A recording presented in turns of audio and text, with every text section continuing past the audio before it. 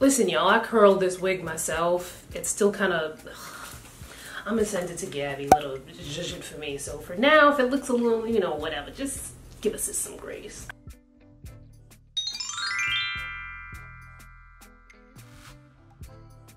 Alright, so I'm gonna put timestamps below, but in today's video, we're gonna be talking about the new Make It Matte from Girl Sunscreen. We're gonna be talking about a tinted mineral sunscreen primer hybrid kind of thing from Tarte that I was like low-key, like, I bought this expecting to be rolling my eyes, but I'm not mad. And then I also picked up a balm from Supergoop as well as a sunscreen stick from Shiseido. And I also picked up this Safe Recipe mineral sunscreen. I have lots of sunscreen videos here on this channel. Make sure you check them out. Now when it comes to sunscreen, I believe that not only is there a sunscreen out there for everyone, regardless of your skin type, the climate where you live, the season where it is, you know, your age, whatever, there is a sunscreen out there for you. But I also believe that you need to have more than one type of sunscreen because we do so many things. You know, like right now, I have on a particular sunscreen because I'm here chilling with my makeup on, but I would probably wear a different sunscreen if I was going to the gym and gonna be sweating,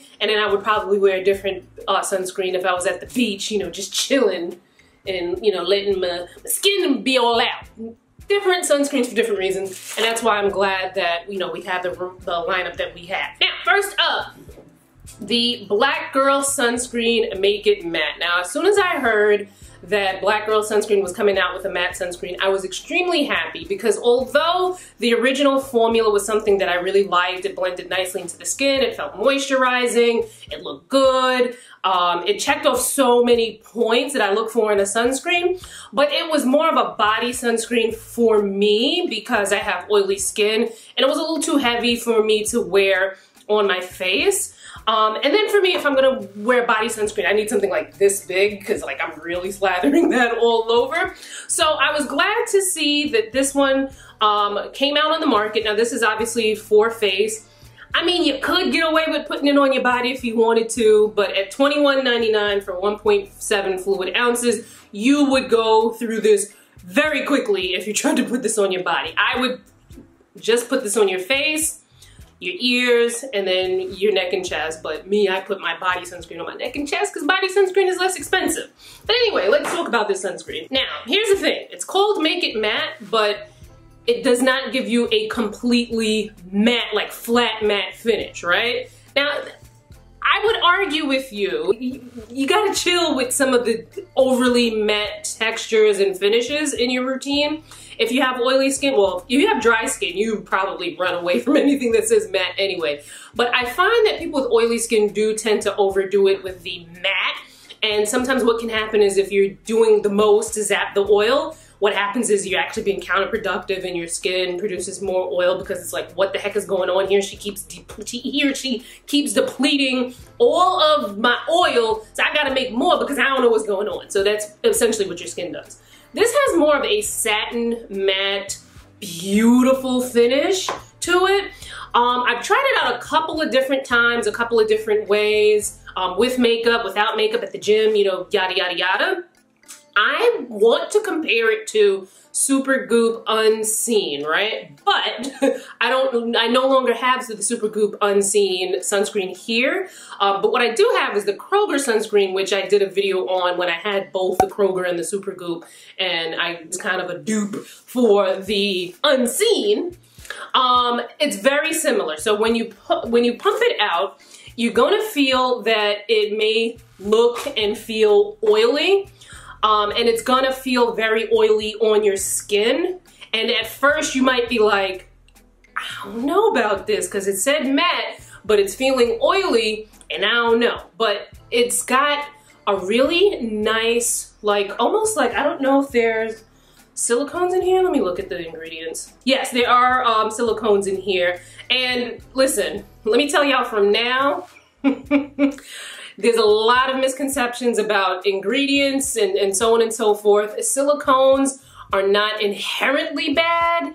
They're not gonna clog your pores. It's almost impossible for a silicone to clog your pores just because of due to the nature of a silicone. I'll leave some information linked below where you can read more about silicones. They're not inherently bad because, you know, some people may have a Anyway, look in the description box. So in this type of formula, you're not gonna get a completely blurring, like blurred out, you won't be able to see your pores kind of look to your skin, but you do kind of have like a slight feel like that, which is really nice. It feels oily, but as it settles and as you wear it throughout the day, it feels like there's nothing on. Now, mind you, it is February in New York City.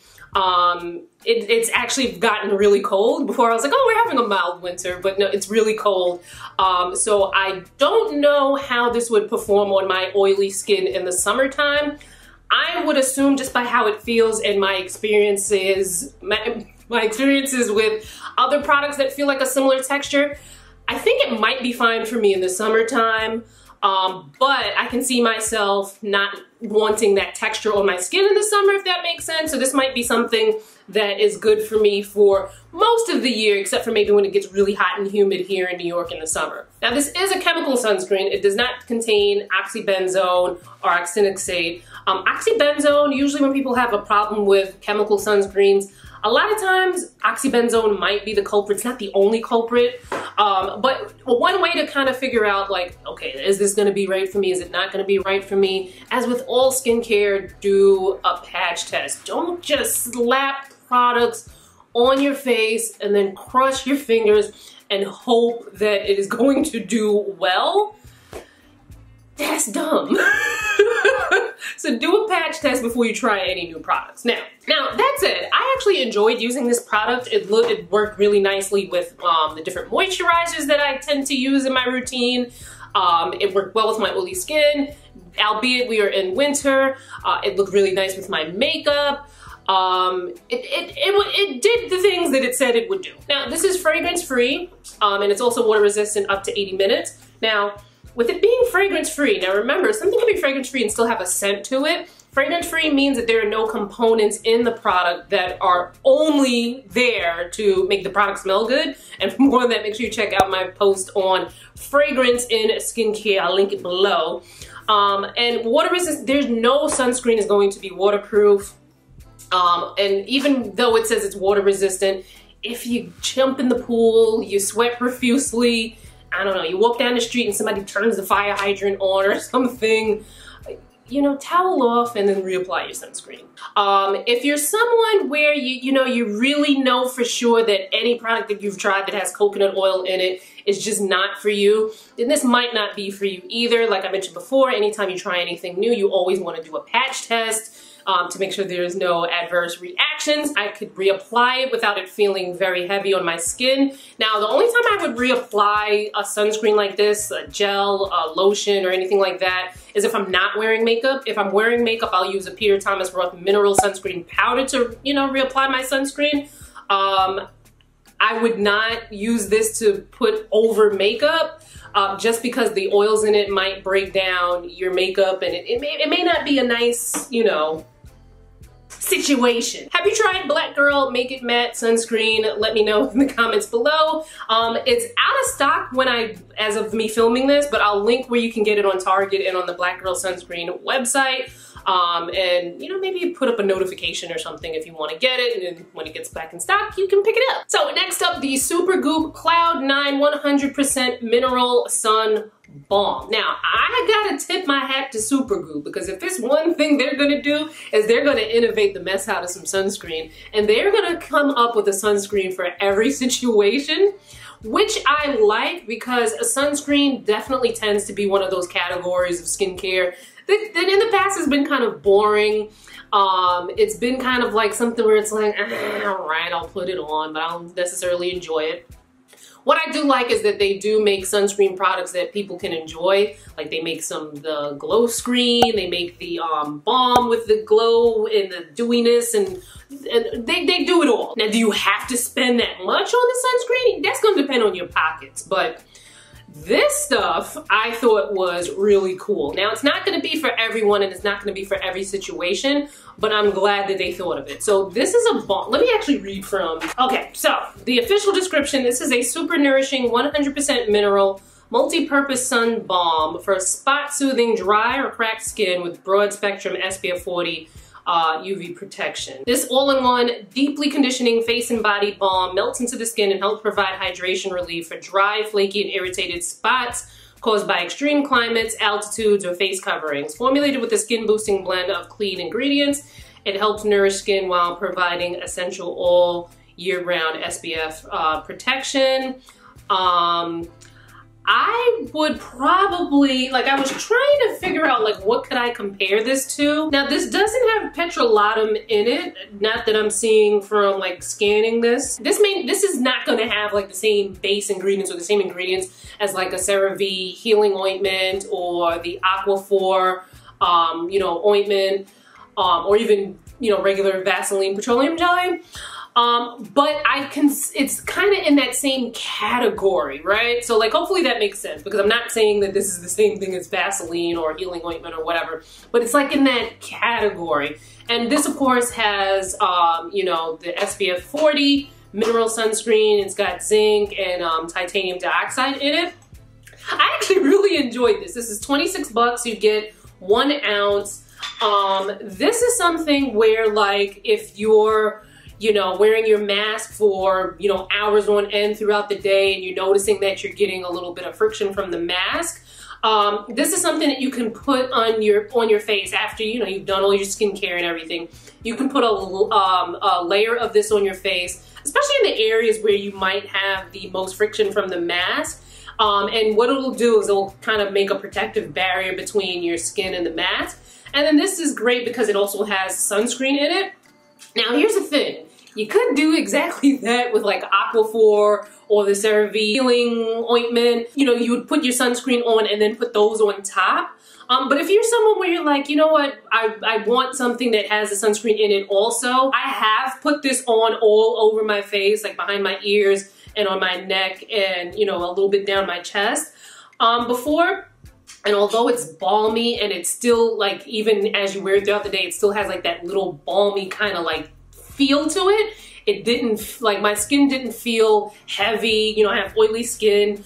It is winter time. I probably wouldn't have the same experience when it gets warmer out. But I did like that it didn't feel heavy on my skin. Although to the touch, you can feel that it felt a little balmy.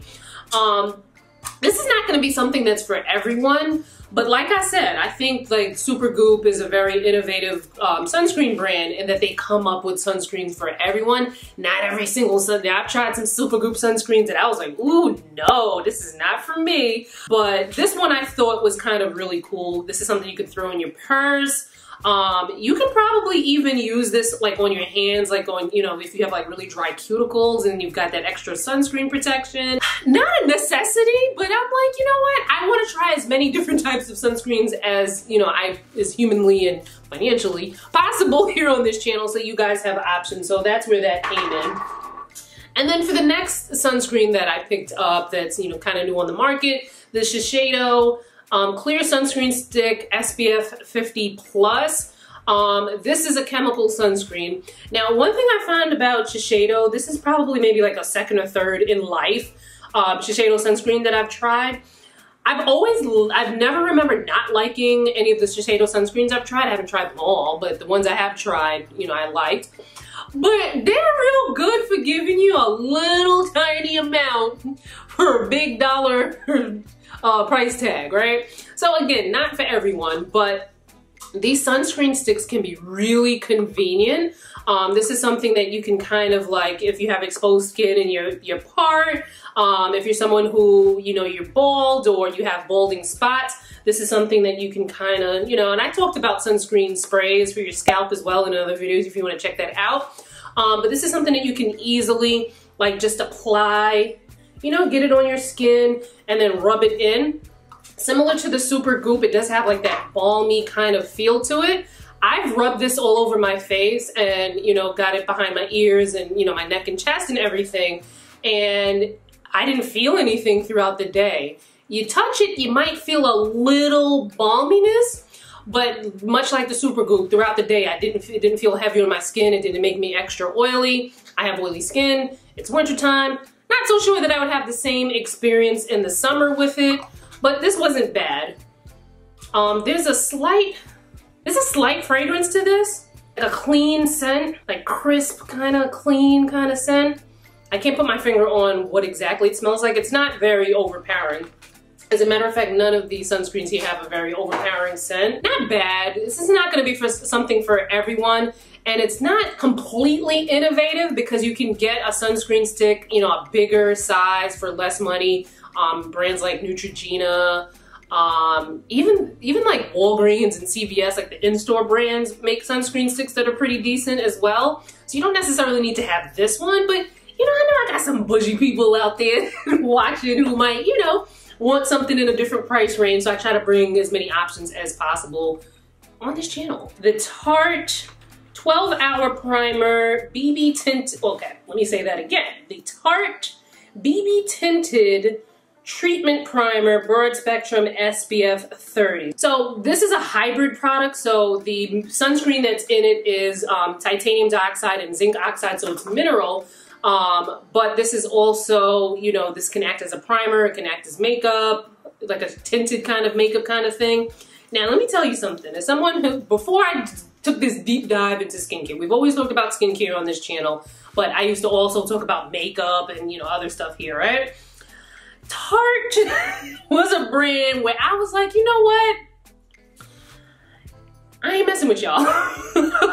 Y'all stay coming up with these ashy shades. I remember one of their launches maybe a year or two ago where they actually had, you know, more of the shades, you know, more of a shade range. I was like, okay, let me try it out. And it was like, still like, just, nonetheless, I saw this and I'm like, all right. I picked it up because it had a lot of good things going for it. It's, you know, mineral sunscreen. You know, I like to give you guys options. It also contains iron oxides. There was a study that showed that, you know, having a sunscreen and, you know, either the sunscreen containing iron oxides or you adding your iron oxides by putting like foundation or something on top of your sunscreen could really help with pigmentation. I actually spoke to one of the dermatologists who were a part of the study, so you can watch that video if you want some more information. But I was expecting this to make me look like a ghost face killer. Not even because of the titanium dioxide, but because of whatever pigments that Tarte seems to like think that, you know, people of color come in.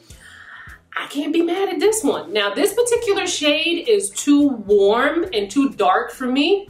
I'm not even sure if they have a shade match for me. So this only comes in 9 shades. So here's the thing with shade range and products that are lighter coverage, like a tinted moisturizer, BB cream. A lot of times the brand doesn't need to have like as vast of a shade range as if like they were selling like a medium or full coverage foundation. Because a medium or full coverage foundation, if your undertones and the shade is wrong, it's gonna tell on you. When something's a lighter coverage, it can actually be more flexible, so it can work for a number of skin tones, whereas something that's fuller coverage won't have that flexibility. Hopefully I'm making sense to you. Leave me a comment below if I'm making sense to you. Now, here's the thing. So this only has 9 shades, which I'm like, probably add a couple. This is not something that is going to need 40 shades. I can tell you that right off the bat. A BB cream tinted moisturizer line is probably not going to need 40 shades. If the brand does their stuff right, they can probably, you know, get a good number of skin tones without that many, you know, shades in a lighter coverage tinted moisturizer or BB cream, right? So I do wonder if this rich shade might have been closer, because Mahogany is the deepest shade this comes in. Alone, I don't think this is gonna work on people who have very rich complexions. It could probably work as a primer, and you're probably gonna have to put makeup on top of it. Now, that said, I was surprised that this didn't make me look dead. Now, it is not my shade. Again, too dark and too warm for me.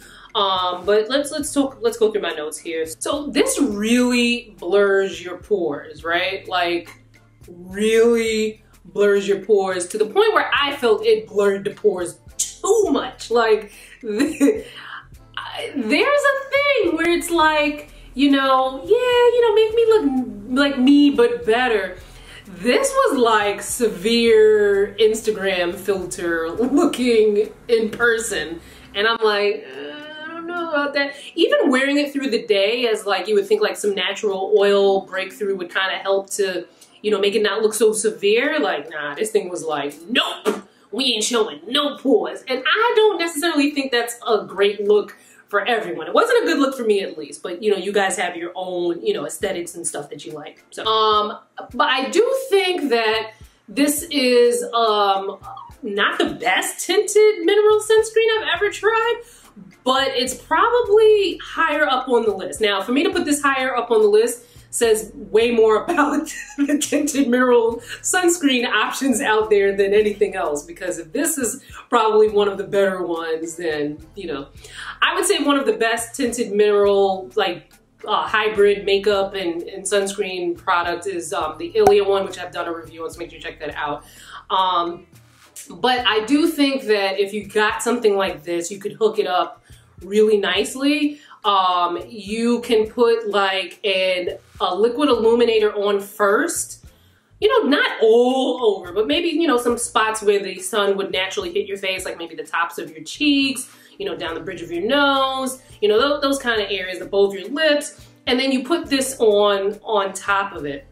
Now, here's the thing. If you're not going to put on enough where it's covering, you know, getting into the hairline, behind the ears, I wouldn't put a tinted moisturizer behind the ears and the neck, so you would probably want to put on your regular your sunscreen before you put this on, because I just see this getting messy. If you're gonna, like, I don't know. If you do that, let me know, because I would like to know how you keep that clean. When you layer sunscreen, you're not getting like double the protection. So like if you put on, this is a 30, so if you put this on top of your SPF 30 moisturizer, you're not getting a 60, you're getting a 30. Because you're gonna get the SPF of whatever the highest SPF was. They don't automatically just, you know, combine to make like a big Megatron, right, of sunscreen. But when you layer sunscreen like that, you are more likely to get every inch of, or mostly every inch of your face. So if you, maybe you missed a spot with your sunscreen moisturizer, but then you put this on top and then you got, you know what I mean? Like you get that extra, that area that you might have missed. And then it also works nicely with makeup on top. Now I tried that in the sense of, does the formula work with my foundation formula? And the answer to that was yes. Did the color work though? No, because this is already too dark and too red for me. So a lot of that was like just, you know, seeping through whatever I put on top. But theoretically, if this is closer to your skin color, and you wanted to put makeup on top, this could work really nicely as a primer. If you like that really matte, super blurred, I'm a in-person Instagram filter kind of look, then, you know, go for it. Now, the last one I'm just going to talk about really quickly. I didn't even bring daggone sunscreen in here to talk about it, but I got my notes, and it's just going to be real quick because this one was like a tragic. So it's the Safe Recipe mineral sunscreen. The full name and all that stuff will be on the screen and in the description. So I picked this up because either someone left a comment or they DM'd me or something and they said, can you try this? I looked at it, the price was all right, so I was like, all right, let me try it out. Got it off of Amazon. It's lightweight, like very lightweight to the feel, but it feels extremely moisturizing. I really like that about it. It has a natural finish, so it's not gonna be matte, but it's not gonna be dewy. It's gonna look like your skin, like how your skin has that natural finish to it. It blends it nicely into the skin again, so it's not like that thick paste that like you feel like you have to rub in. It did, you know, rub in really nicely into the skin, but that cast is nasty. Woo! It is very noticeable. When you first put it on, it's noticeable, but then when it like settles, it's even more noticeable. And then the finish looks a little like dry. So it's almost as if you put white powder on your face is what this looks like when all is said and done. I would not, like, I don't even know how. Like, maybe you could put some makeup on over this to make it work. Definitely don't do no flash photography if you got that on. It did feel nice on the skin. It felt like there was nothing on, but the look of it was just very, like, extremely not good. All right, you guys, thank you so much for watching this video. If you want to know my thoughts on other sunscreens, definitely check out my other playlist. If you want to know if I've covered a particular sunscreen, just in your YouTube search box, put Style and Beauty Doctor and the name of the sunscreen, and if I've tried it, it'll come up. You know, you can check it in the description box. What I've done with some of the previous videos where I think I'm kind of up to date with this is I put timestamps on some of the older videos so that you can kind of go through, you know, where pinpoint in the video. And I've definitely done that for this video, so follow me on social. The links will be in the description box, and I will see you fine folks in my next video. Bye, guys.